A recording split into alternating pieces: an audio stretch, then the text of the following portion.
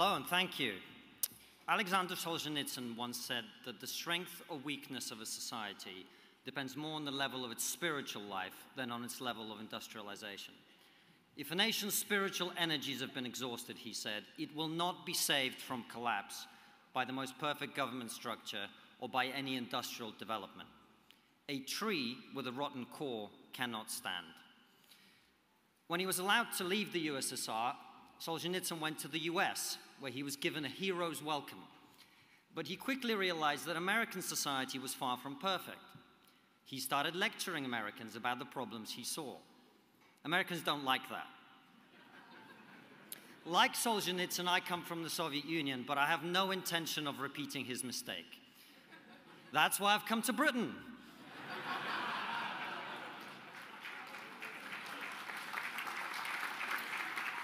Where you love being told what's wrong with you by foreigners.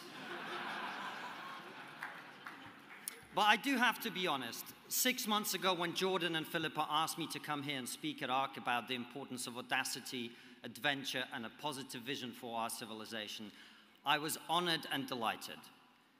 But as I stand here today, after watching crowds openly celebrate mass murder on the streets of our cities, after watching the police spend more time debating Islamic theology on Twitter than enforcing the law, I'm starting to lose faith.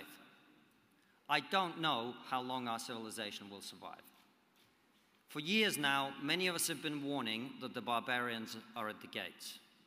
We were wrong. They're inside. Now, look, I'm not going to be all doom and gloom. There are positives as well. I mean, say what you want about Hamas supporters. At least they know what a woman is.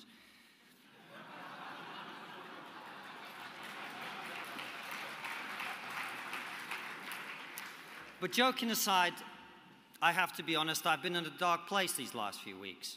So I did what I always do when I don't know what to do. I talk to my wife. It's not the only time I talk to her, but you know, get the point. And she said, look, you need to clear your mind, take a few days off, let's go on holiday.